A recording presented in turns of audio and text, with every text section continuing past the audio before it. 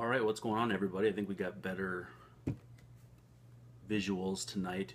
You're obviously here for the Midwest Swing podcast and Periscope Simulcast. Thanks for checking us out. Got the Angels and Mariners on the TV right now. Just tweeted out statistics for Alex Meyer, who is former Twins right-hander who started for the Angels tonight. 4 innings, 8 hits, 6 earned runs, 4 strikeouts, 3 walks. So Michael Nelson from the Star Tribune tweeted me the Denny Green, they are who we thought they were gif. Yes. Alex Meyer looked exactly like he has pretty much every chance he's gotten in the big leagues. And so it's pretty much who he is and what he does. I'm your host, Brandon Warren. You obviously probably know that if you have seen me on Twitter and are checking this out. But if you haven't followed me on Twitter, follow me at Brandon_Warren. Follow me on Twitter there. Follow at Midwest Swing Pod. Follow at Zone Coverage MN.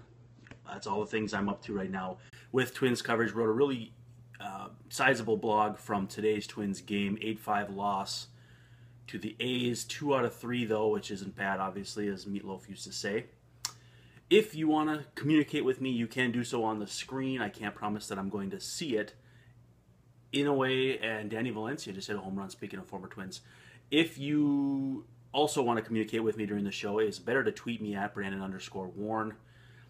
Those things stay up. I've got Periscope, stage, I don't know if that's right or left for you guys on the screen, it's stage left for me. So either tweet me, Periscope me, whatever, and we'll get you on the show, and we'll have some fun with it. I think the graphics look a ton better tonight, which is good. We're going to try to keep it to 20 minutes because last night we recorded about 22 minutes, didn't save to my phone, and then I had to re-watch it and re-record it. Whole big rigmarole. So anyway, yeah, obviously sat through a Kyle Gibson start today. So we'll chat about that. We'll chat about the upcoming Red Sox series if you want to talk about that. We can talk about pretty much whatever you want. So let's just get after it. Sorry, I had to take a little sip there. The one thing I did want to get you, actually, I did have a message from, let's see if I can find it here. Dale Ruck said, congrats on the upcoming baby. It is as much fun as scary as you're thinking.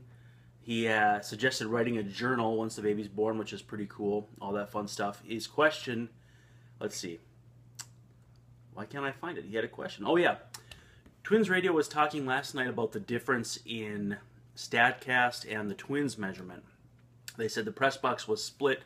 Which side do you fall on? So, on Tuesday night when the Twins were hitting 6 home runs, the StatCast data comes out, a few minutes after each play happens or after each home run happens. Dustin Morse, the Twins PR guy, has a chart. So basically he locates where in target field a home run lands, and he can tell you an estimated distance of how far that home run went. What happens is you've got to get a lot of discrepancies between the StatCast data. And I think angle has to be taken into consideration, because think about 2 baseballs that hit at different trajectories. One may be coming down and landing in the first row, one might be still ascending and landing in the first row. You do have to project based on angle how much further it would go, I feel like. So I do fall on the StatCast side of things, even though I'm aware of the issues with StatCast data right now. I know that it's coming under fire quite a bit as far as some of the inaccuracies and those sorts of things. So it was funny, though, because Rhett tweeted that he doesn't know why teams still estimate when they have StatCast data, and so Dustin was giving him some crap in the press box. I did see somebody ask if that was Dustin's job. Actually, Dustin's kind of a jack of all trades. He does media stuff, sets us up with all the things, basically coordinates clubhouse stuff before and after games, sends out press releases, and then collects information and all kinds of stuff during the game. He does literally everything. I would be stunned if he doesn't work like 20 hours per day. Ted wants to know, what is StatCast under fire for? I believe it's like there's like some statistical inconsistencies, and I'm trying to remember what exactly they were. There's just, maybe somebody can help me out if they're in the chat and have seen this. It's there's been some data that's not exactly as detailed as they think it is right now. I don't know if it's exit velocity or if it's I'm not exactly sure what it is. I just know that they've come under fire on okay, pitch identification, that might be it, and velocity I know have been a little bit off, and they've recalibrated that. Ted, I'll try find it and send it your way, because I know there's just been some inconsistencies about the data that's coming out and how reliable it is, and I feel like it's launch angles, exit velocities, and those kind of things. So I don't know. I still think it's a great amount of data that we can use, and will eventually round into something much more useful than what we had. Ted says it's all camera generated from within the park. Yeah, I mean, as far as I know, I believe that that's how it's all done, and so the calibration has to be right on, all that fun stuff. I think it's good data for where it is in the process, and I think it's going to be a work in process for a little while to really be certain that everything that comes out is actually useful. I've just seen a lot of people on baseball Twitter a little bit jaded about the data coming out and how it's it needs more context, needs more care, needs more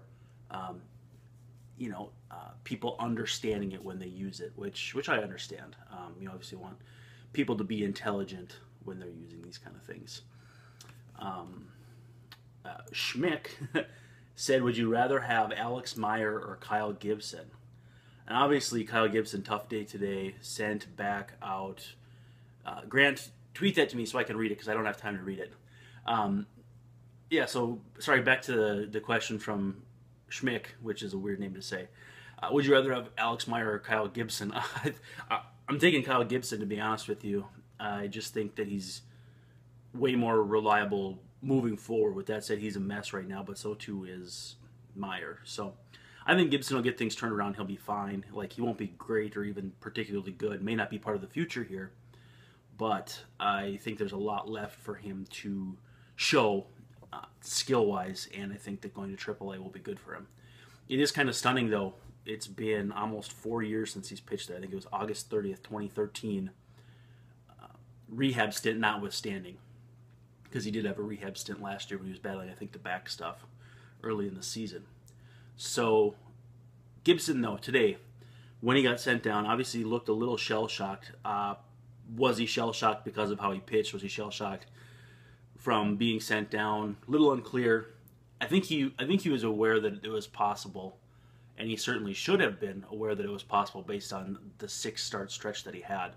He said all the right things. He's going to go down and get to work right away, and he's not surprised they sent him down. He understands. He's shocked that it came to this, but that it never in the back of his mind, or he never really hoped or never really thought it would come to this, but totally said that he understands where the team's coming from. So totally owned everything. Typical, obviously accountable guy, which is good. And you wish the best for him, because he's a good guy in the clubhouse too. But at some point, you gotta put some results out there. And it was pretty obvious he was out of sorts. Yeah, Ryan Sawyer in the chat here saying Gibson was good in spring too. I saw a tweet. I want to say it was like Diana Graham on Twitter, like a 1.98 ERA in the spring, and now he's like 8.20 in the regular season, which tells you, as we've been saying all along, just how much spring training data matters. So let's dive into this game here. We'll get some thoughts as far as what people think about today's game. Primo Baby wants to know how bad the Buxton injury looked. Hard to say, because there was I think there was 3 plays in the outfield. One of them, he hit like the trapdoor bullpen thing, and it broke through, which is not supposed to happen. Molitor said that he thought the second collision was the one that might have initiated the injury. They got him back into the dugout. He seemed okay. And then the final play, the catch off the ball from, I think it was Joyce, hit it to end the inning in the 5th, I want to say, was the one that kind of sealed the deal as far as, we got to get him through the protocol, make sure that he's okay. So he passed the initial protocol. He'll take it again tomorrow. I'm kind of wondering too, it didn't look, I wouldn't say it looked good because each of those plays looked iffy as far as, you never want to see a guy running that fast hit the wall. But it didn't look super serious. Again, certain injuries don't always look serious and can show up as serious later on. So I don't want to say it's not serious, and who knows what tomorrow will look like. But it didn't look like it was a huge deal. They said it was a precautionary move. I do think, though, it'll make sense for the Twins to have two guys maybe taxi squad in as far as roster moves for tomorrow. I do think they want to get a reliever. I do think that could be Buddy Boshears. Now, you can only bring Boshears back if the roster move is a disabled list in.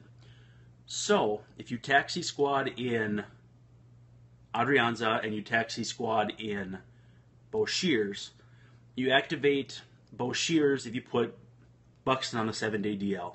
If you don't put anybody on the DL, you got to send Boshears back. Then you activate Adrianza. Adrianza then is day-to-day insurance for Buxton, insurance for suspension as far as Sano for tomorrow, and then is your utility guy moving forward. 0 for his last 12 at Rochester on the rehab stint. They've been having some weather issues, so they haven't played now in a couple days. Again, 12 at bat's not really that big of a deal. Adrianza also not much of a bat. So, he's going to go through slumps like that. You really just want him to catch the ball at short, which, again, I don't know how much of a need that is with how Polanco's playing at short so far this season, but, he's he might be more valuable than Danny Santana. Granted, like I wrote in my recap, and if you're not checking those out, please do, zonecoverage.com.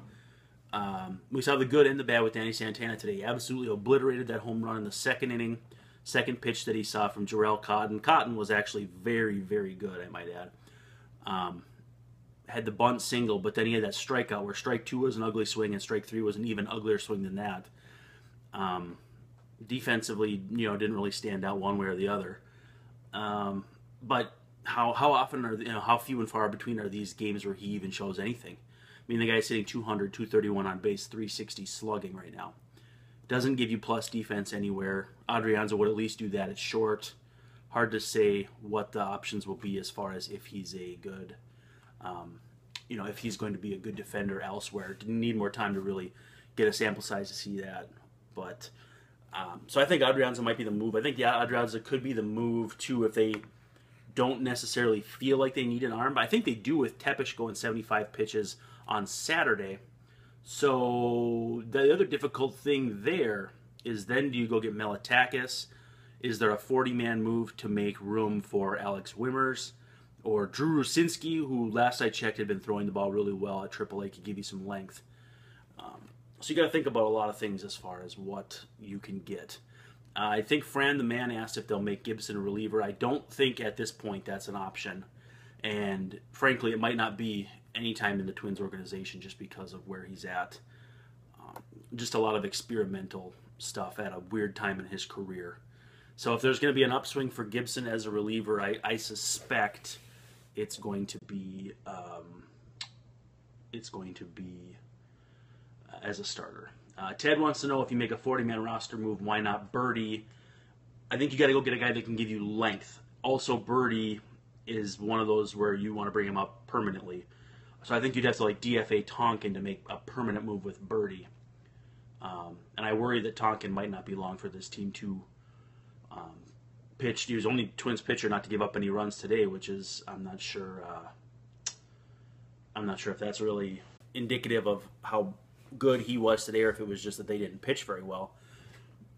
But you saw the ceiling of what he's capable of when he's on too, which is tantalizing, but at the same time he's getting up a bunch of homers too, which is not beneficial.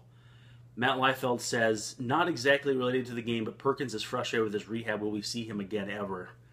Yeah, I don't think it's terribly likely that he'll ever come back. I saw the number 78 thrown out for his current velocity. I have a hard time believing it's that low. I know 78 was the number thrown out this spring. I would imagine he's maybe cracked 80 at least, but I don't know. With that said, he's plateaued, and they need to start doing some different things medically to see what they can do to jumpstart him. I mean, shoulders are tricky, and they, you know, I had heard from a couple people that 10% might be the recovery likelihood. Keep in mind too, he's 30. What is he? I think he's born 83, so he's going on 34. Never a good time. It's like Tony Parker tearing his ACL the other night for the Spurs. Mid-30s, not a good time to have a career-altering injury, guys. So, as much as I would like to see Perkins again, I'm just not feeling like it's super likely. I did see someone who said, what is a timeline for Birdie? I feel like Birdie is probably going to go to AAA. I think they're going to want to have him face AAA hitters for at least a little while. They did it with Shagwell last year too, but maybe mid-season. You know, it all depends on how long they go with Tonkin, with Breslow. You know, Breslow's looked okay, but what does Breslow give you that some of these other guys don't? I've had numerous people now tell me Nick Turley could be better than Craig Breslow, which is interesting. I want to see what Turley's capable of, but he was pretty uneven in that first start for Rochester too. So, you know, dominating Double-A as a 27-year-old, it doesn't really do much for me either. So there's going to be a lot of moving parts, and I don't think they need to worry about losing Tonkin on waivers as a move that will come back to bite them. And again, I say that as someone who likes Tonkin, and I know that the arm is live and all that good stuff, but I just don't think it would be a huge, huge loss. We have about 3 or 4 minutes to go here. We'll break down the game a little bit more as well. Gibson obviously didn't have it. I don't know what more can be said about that. I think Jarrell Cotton came as good as advertised. Changeup fairly good. The four-seam fastball, I think he had 11 swinging strikes. We'll talk about Rosario in a second here. Somebody's asking about him. 11 swinging strikes on the four-seamer for Cotton. My theory there is the Twins were amped up for the changeup. Cotton's arm slot, you know, as far as I'm doing it from the wrong hand here, but if he's coming from the same angle as far as a changeup, fastball, you know, switching the grips up, that could throw you off, and then any given day, one or the other might be the pitch that gets you. 11 swinging strikes on a four-seam fastball, though, is not a good look. Part of why the Twins struck out a season-high 12 times today. But Cotton's a good pitcher, and so I don't think there's any shame in that. He's just a young guy that, you know, he just had a good day. So anyway, somebody asked about Rosario continuing to put together good plate appearances. He walked. The more impressive plate appearance, I know he hit a home run today too, but he also had a walk with, it was a 3-1 count, saw 8 pitches, walked. As Ted said on Twitter, and as I said as well, first walk during the hitting streak. So obviously a very impressive stretch for him here now, up to 14-game hitting streak. I think Trout, and I know Freddie Galvis was in the mix. I don't know if Galvis got a hit last night or not, but yeah, impressive hitting streak. I did see someone ask what I'm drinking. Actually, it's a Lagavulin, and it's delightful. Thank you for asking. Getting my Ron Swanson on here tonight on a Thursday night. Ted says Nelson Cruz up to 14-game hitting streak tonight. Okay, so that puts him right in the mix with Eddie Rosario. So we saw, like I said, we saw the good and bad Denny Santana. Buxton had a rough day. Ryan Healy had an eventful day. Bunt single to break up an 0 for 9, home run, and ejected. I copied the strike zone plot from Brooks Baseball. That pitch was a strike. He had no gripe. That was a good pitch. Cotton was good. The umpire took a fastball to the pills. The only thing that could have been worse there is if it would have been Frankie Montas pitching. Fortunately, it was not. And get ready for Sunday. Chris Sale and Irvin Santana. All right, I got to get a couple things out here. ZoneCoverage.com/Amazon. Make sure you check that out. If you use Amazon Prime, Amazon Pantry, nothing changes for you. We get a kickback. It's our affiliate program. Check that out. Fran just asked something about what I want the... no, Sale's not going to be suspended, it sounds like. Fran asked about what I want to see about the rotation. I think Barrios is going to be the guy next Saturday, the 13th, is the next one they have to fill. All right, trying to keep this under 20 minutes, so we only got 10 seconds to go, guys. Thank you for checking this out tonight. You've been watching and listening to Midwest Swing, part of the Cold Omaha Podcast Network. Peace.